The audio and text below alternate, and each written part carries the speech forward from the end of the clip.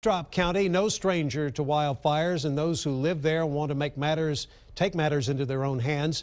The Bastrop County complex fire of 2011 saw close to 1,700 homes destroyed in the most destructive fire in state history. Then just this year, on a smaller scale, the Hidden Pines fire near Smithville, that took out 64 homes. And now homeowners say they want first-class fire protection for the future. As KXAN's Amanda Brandeis explains, they've created their own task force to figure out what went right during the Hidden Pines fire and what they have left to do. It was a big shock, because if there was one house I thought would not suffer from a fire, it was this one.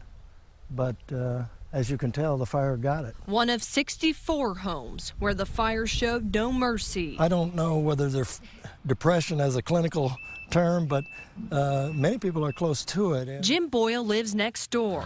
His home was spared. When we heard about the fire, we were told that our home was gone, that every house in this area was gone. While the family that lived here won't be coming back, the task force wants to make sure that others feel confident rebuilding. We've done quite a few open records requests. We're talking to first responders. We're talking to fire science experts.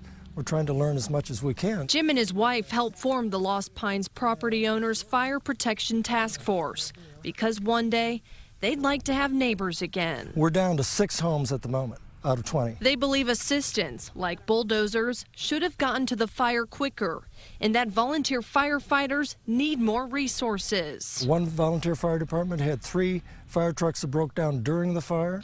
Some of the fire hydrants don't have much pressure. There are a lot of concerns. And they say for an area prone to wildfires, that won't cut it. Amanda Brandeis, KXAN News. The task force plans to issue a report in February. If you'd like to join this group or send them tips and information, we have all those details for you at KXAN.com. The state investigators have ruled the cause of the Hidden Pines fire as accidental. Bastrop County is issuing its own report into the firefighting response. That's coming up next year. The Texas A&M Forest Service is posting the winter outlook today. Although the current El Nino will lower the wildfire risk, this is the time to take steps to protect your home and your property. With the rain we've had over the last several months, it's been great for grass and plants. All the growth means new fuel for fires, though. Add to that all the leaves that have fallen off the trees and other dry brush around.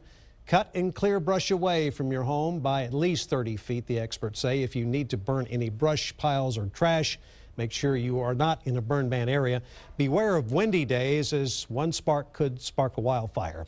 We've got these tips and more available at the weather blog at KXAN.com.